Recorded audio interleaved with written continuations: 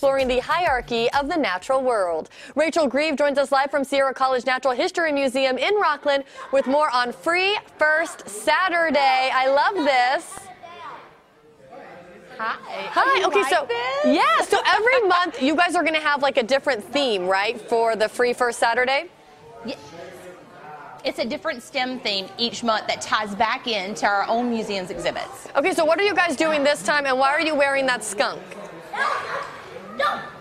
Oh, well, we are wearing a skunk today because we're talking about predators versus prey. So some animals are hunters, and they have jaws, and they have claws. But what about animals that are the hunted, that are the prey? They have chemical defenses like a smelly skunk spraying, or they can camouflage, or sometimes they have body armor. So we're talking about animals and the predators and preys in our natural world. Now, you guys opened this at 10 o'clock this morning, and I wish you could have seen this little boy in the blue shirt there. He just said, wow, you can tell. I mean, they're excited about this, but there's also so much learning going on.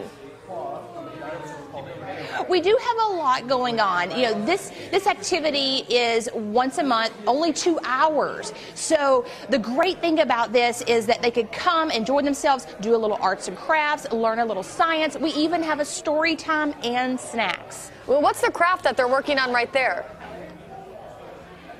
Okay, so animals have unique skins. We have giraffes, we have cheetah prints, we have zebra hides, even tiger stripes. So we're giving the kids tattoo sleeves. So they're going to have on their forearms animal print tattoo sleeves. That is so cool. Oh my gosh, I love this. You guys are so clever making all of these fun events. Okay, it goes on until 12 today. What's next month's theme?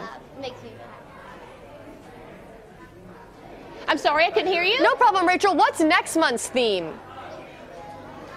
Oh, next month's theme is the electrifying story of Nikola Tesla.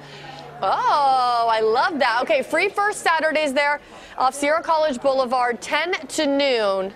This is so cool.